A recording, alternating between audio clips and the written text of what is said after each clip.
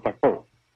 It followed from the special theory of relativity that mass and energy are both but different manifestations of the same thing, a somewhat unfamiliar conception for the average mind.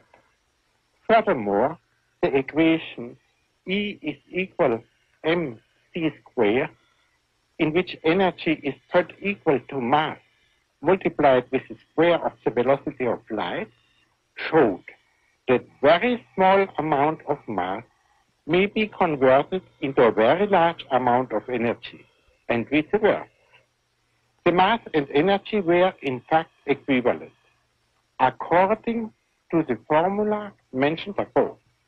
This was demonstrated by Cochran and Walton in 1932 experimentally.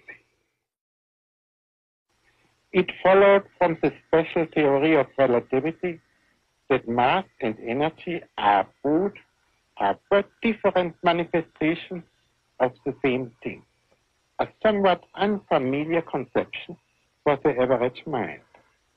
Furthermore, the equation E is equal mc squared, in which energy is thought equal to mass multiplied with the square of the velocity of light, showed that very small amount of mass may be converted into a very large amount of energy, and vice versa.